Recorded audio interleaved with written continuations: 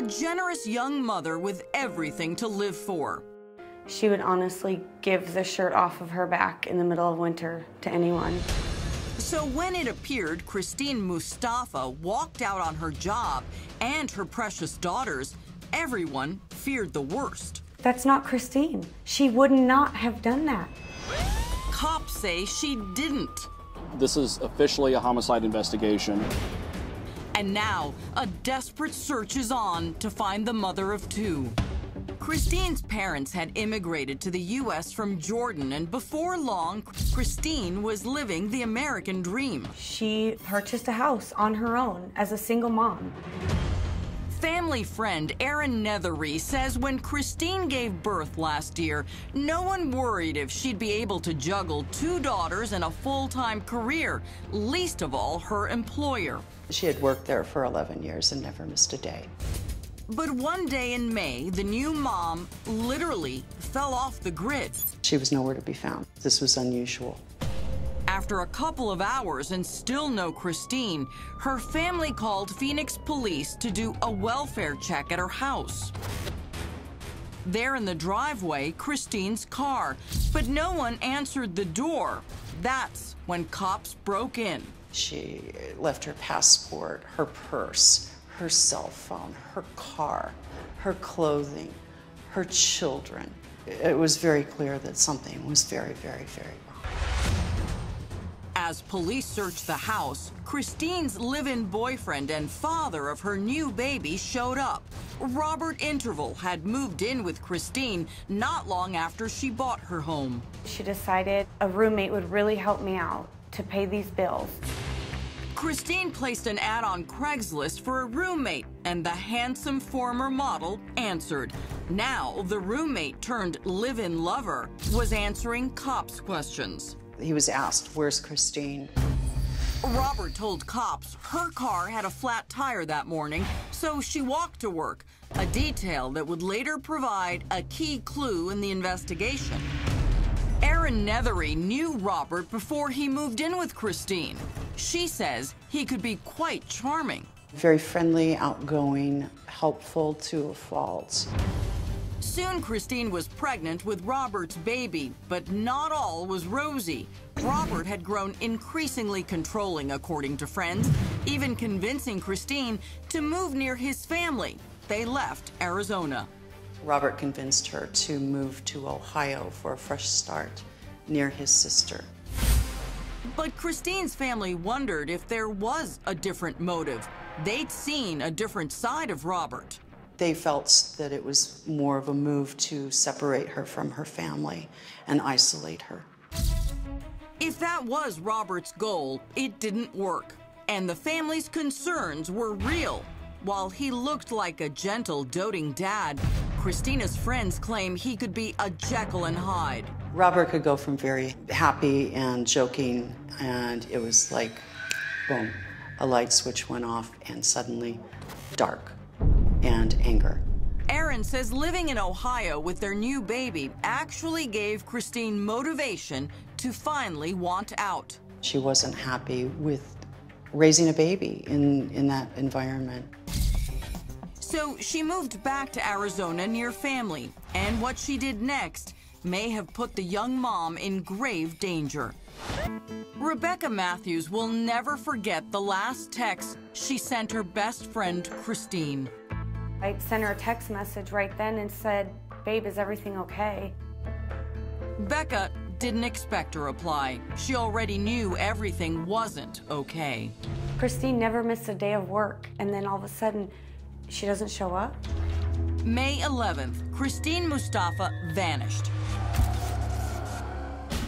And friends say it's what the mother of two was about to do that very day that may have triggered her disappearance. She was going to also get a restraining order. Christine wanted her live-in landscaper boyfriend, Robert Interval, the father of her baby, out of her life. She was so close. She was so close to getting out, but she never made it. From the moment cops arrived at her home, Robert's story just didn't add up. He claimed she had a flat tire and walked to work that morning, but Her work was miles across town. There's no way you could walk, let alone in that heat. And when cops checked the car, there was no flat tire at all. Then came Robert's suspicious behavior. Suddenly, he'd put a bunch of Christine's things up for sale. I was flabbergasted. Robert had put up Christine's car for sale, his landscaping truck for sale. There were items from the home that were for sale. Suspicious investigators returned the next day to some surprising finds. Robert answered the door with a loaded gun and the baby. Cops removed the gun from Robert's pocket, and after seeing his daughter's bedroom, Child Services removed her from the home. Inside was a disturbing clue. It was very evident that there had been used bleach spray. You know, it bleaches the paint. Robert's explanation only raised police antennae even more. He tells cops that a day earlier, he had no choice but to give the baby's room a thorough cleaning with bleach. He made some excuse about the baby having bed bugs in her room. But DCS investigators didn't buy it. They uncovered so many red flags from the relationship, including a terrible account told by one of Christine's sisters to our Phoenix affiliate.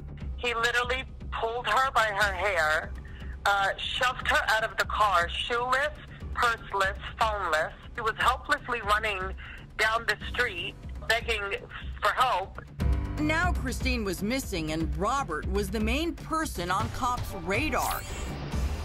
His sister Gia flew to Arizona to be with her brother, but it turned out to be a very short visit. It was too much for her. Robert's sister flew back to Ohio because she couldn't handle it. What Gia couldn't handle?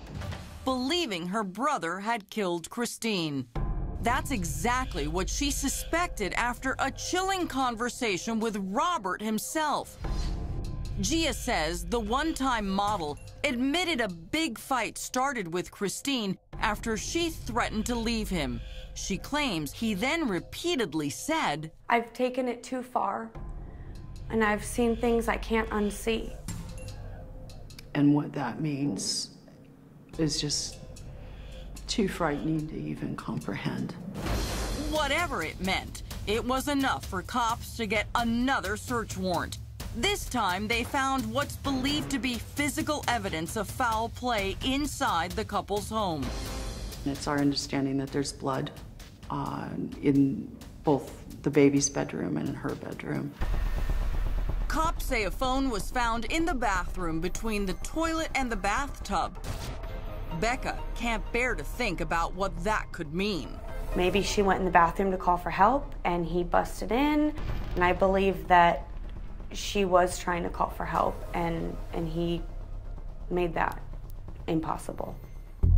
Though cops found blood and other evidence, they still didn't have a body. That's when hundreds of volunteers joined the Mustafa family to search. Sometimes 10 people would show up, sometimes 30 or 40 people would show up, but this is all in triple-digit heat in the middle of Arizona summer. Sonu Wasu of our Phoenix affiliate says finding the mother of two became a city-wide effort.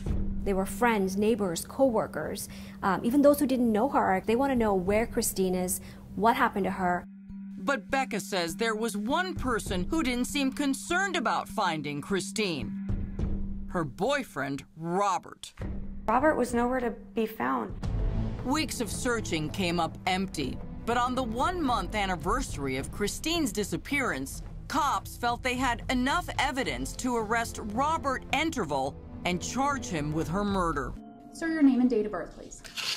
Robert Interval. We do have some evidence that does point to Robert as being a suspect. He was also the last person to see Christine, and I think he's the one that really has these answers. It was a little release of fear, because there was so much fear that he was going to get away with it completely. In July, cops released more critical clues. There's a landfill in West Phoenix where we believe Christine to be. Evidence suggests Christine was killed inside her home on May 10th. Cops suspect Robert then dumped her body in a nearby trash container.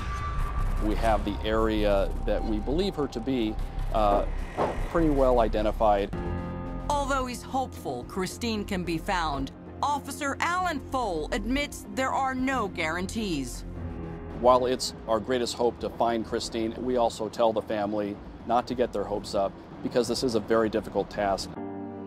Sadly, Christine's disappearance isn't the first tragedy to strike the Mustafa family.